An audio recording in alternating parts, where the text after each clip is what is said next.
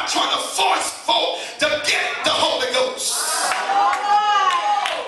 And just teach them to observe you.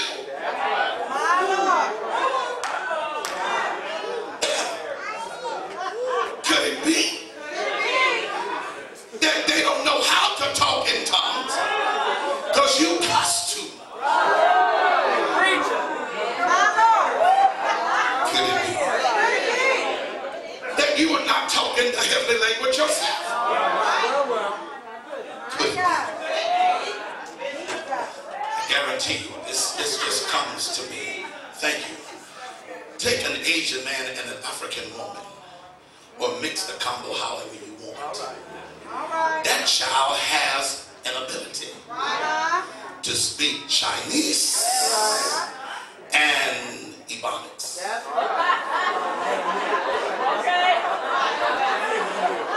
don't care what you say, it is a language.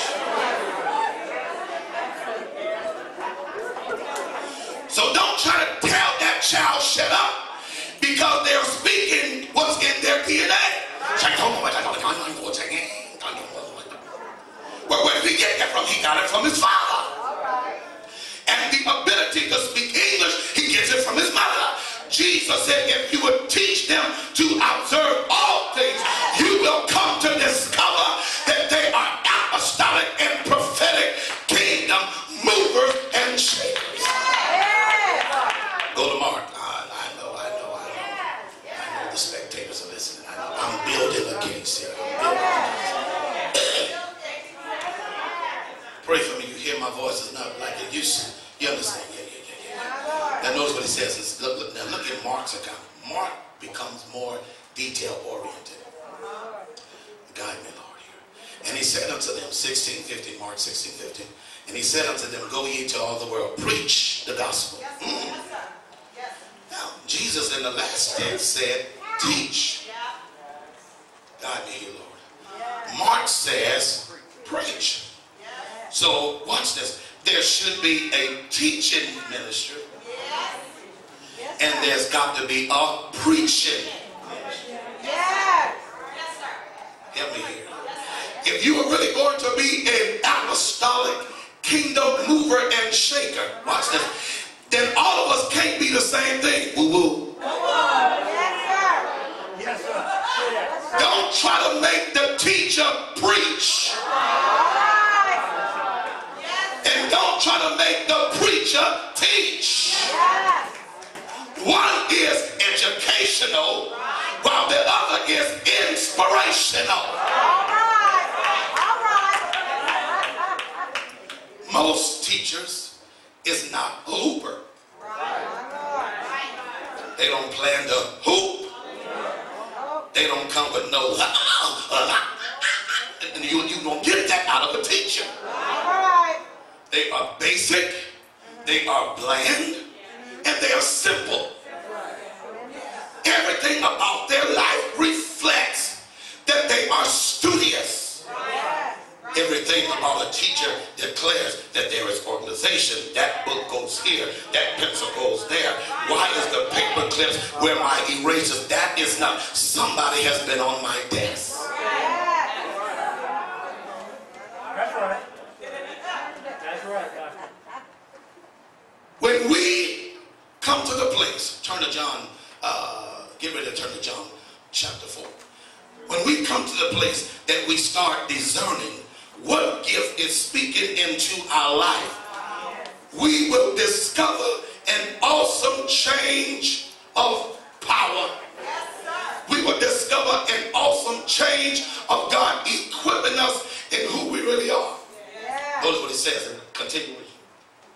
He that believeth and is baptized shall be saved. He that believeth not shall be damned. And these signs shall follow them. Watch this.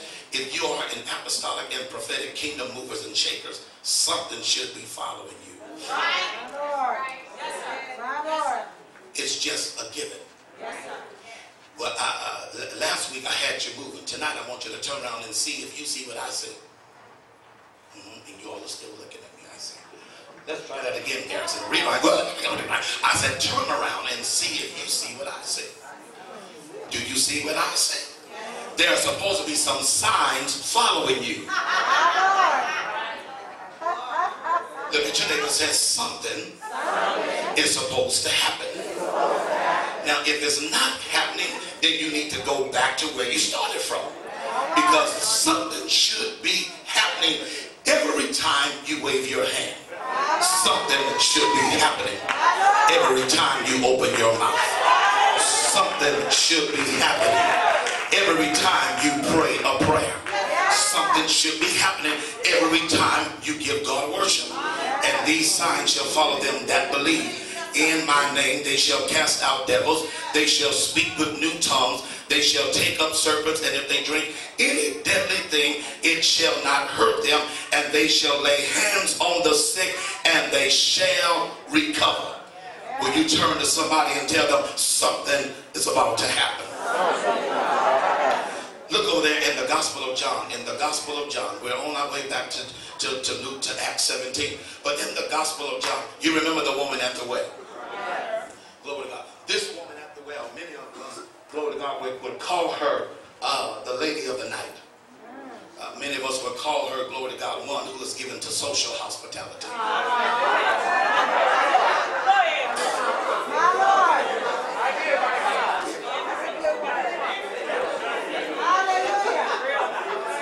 Many of us would say that she knows how to engage and she knows how to entertain, especially men. When you look at somebody and say, nothing is wrong with your game.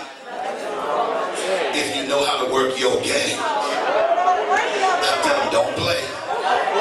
Glory to God, if you got it, you just got it. And if you don't, then go learn from somebody that can teach. I'm glad that God tonight, Apostle DuBois, I'm glad that God has given me an opportunity to speak not only to this church and not only to my local church, but God has now given me the opportunity, a fulfillment of a prophetic word. And my father spoke, Mother Cooper, 46 years ago. He said, you will take the gospel to the entire world. And tonight, Daddy, the word of the Lord out of your mouth has finally come to pass. I want to say this. If I can get every senior pastor, if you're a husband and wife, to stand. Every senior pastor, co-pastor, I need for you to stand. Glory to God. Tonight, I want to say something to the congregation. I want to say something about them. Tonight, I believe that there is an anointing with this rusty, froggy voice of mine. God tonight told me to pinpoint these people.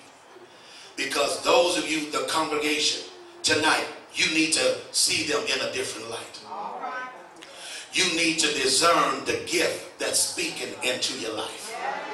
Because this woman at the well, Jesus said to her, if you knew the gift of God and what the gift was saying to you, you would be asking the gift for a drink of water. You may be seated. Tonight, those of you from Greater Love should not just see her as Pastor Cheryl. Those of you from Love Center, in the absence of Bishop Walter Hawkins, Senior Pastor, and along with his co-pastor, Sandy Coleman, should not just see her as Sandy Coleman. Those of you from the Hope Center should not just see Pastor Nation as Pastor Nation. Those of you from Judah International, Mackinac, the Metroplex, glory to God, should not just see Archbishop and Prophetess Donna DuBois as Archbishop. Those of you from Judah, glory to God, should not just hear me and receive me as Apostle Dr. Ross D. Garrison Jr. or Pastor Shannon, just as Pastor Shannon. But according to Ephesians chapter 4, I want to make an announcement. We are the gift.